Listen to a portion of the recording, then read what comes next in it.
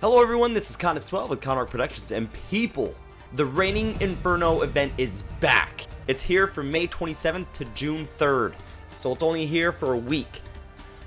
Also, we have an extra loot fest for the entire week as well. Guys, if you don't know what this is, this was an event back in like a year 2, I believe, maybe year 3. You can get a bundle for any hero for 22,500 steel. This bundle includes Reigning Inferno, which is an illustrious outfit, Area of Daybreak, which is a battle outfit, Volcanic Destruction Blast, which is the new emote, and the Reigning Inferno effects for executions, idle, and combat. And guys, before you buy the bundle, I highly recommend to just grind out the event and then buy the bundle before the event ends.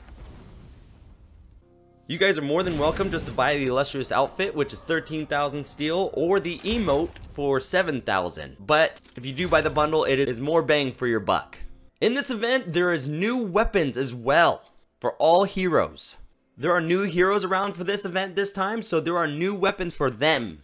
Last but not least, Infernal Dominion game mode. This game mode is actually really cool. There's no feats in this game mode, and everything is just on fire.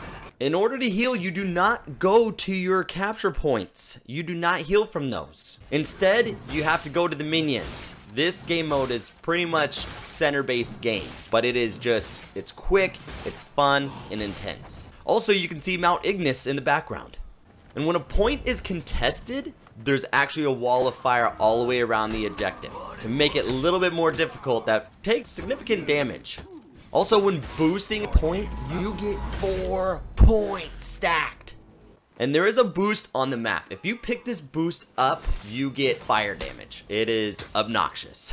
But that is it for this video, guys. I hope you guys enjoy the event for the week. Enjoyed the video. Please like, subscribe, comment down below. We'll see you next time, people. God bless.